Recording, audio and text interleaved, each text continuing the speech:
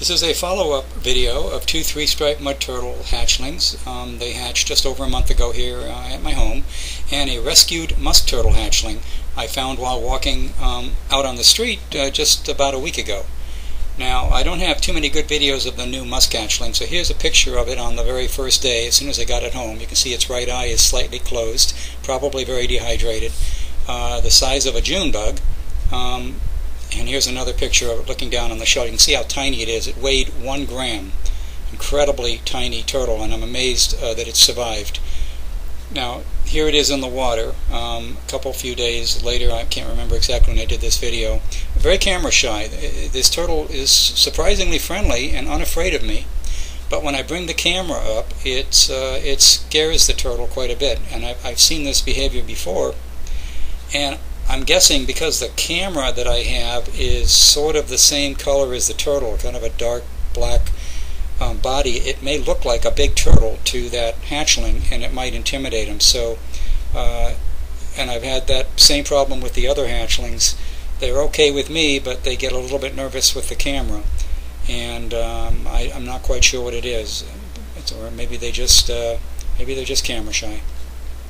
Anyway, here's another little clip of the same turtle working on an earthworm, and you'll notice he suddenly realizes he's being videoed.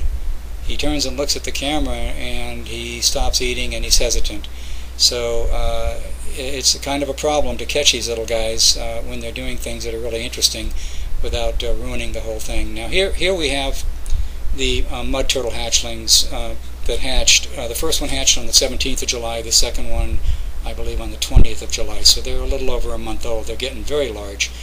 They started out as just a couple of grams each, very, very tiny, a little bit bigger than that musk that you just were seeing, and they're now, well, actually I haven't weighed them for several days, they were 7 and 10 grams respectively, the first and the second one. The second one outgrew the first one.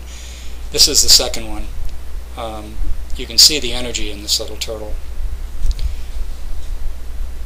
Cute as it can be. I feed them a really rich diet. They're eating salmon out of a can that's supposed to be wild-caught salmon. Includes the bones, which are in the can. They're very soft. Salmon naturally carries or has vitamin D3 in it. It's hard to find foods with much vitamin D3 naturally, but salmon is one of those things, one of those food items that do have vitamin D3. And vitamin D3 is essential for bone growth. So the salmon and the salmon bones provide an extremely rich nutrition for these turtles, and they're growing like crazy. I also feed them scallops, which are has calcium also, and a fair amount of fairly high in protein. This one will eat turtle pellets. The other one won't, and that's just the way it is. They also eat earthworms and mealworms. Now here you see that was, now here's the first turtle, the first one born on the July the 17th, very shy, and has always been a bit on the shy side and tends to stay in the back of the tank. This is the second born, which is larger and extremely bold and demanding, as you can see. Okay, now here we see the two of them together. It's hard to catch them together. They don't interact very much. I haven't seen them bite each other, which sometimes hatchlings will do. These two just kind of look at each other and don't really interact. At least I have not seen them interact. But I have seen them close together, so they're not necessarily afraid of each other.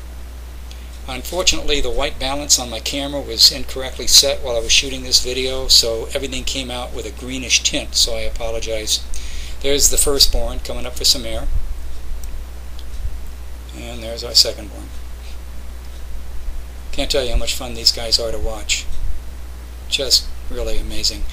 Both of these are going to be released probably before the second week of September. So pretty quick.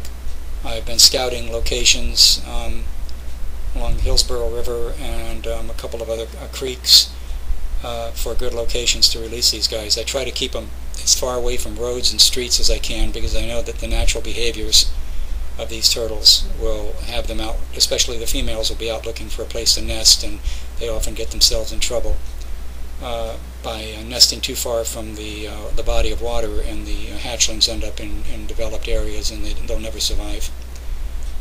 Now this one has a behavior that the mother has, the mother turtle in the big tank, and that is snapping at me.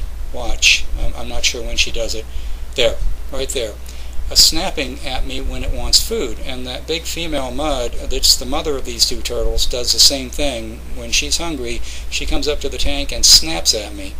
I guess that's her polite way of asking for food. Just a bundle of energy. Anyway, I will produce more follow-up videos. I hope you enjoyed this.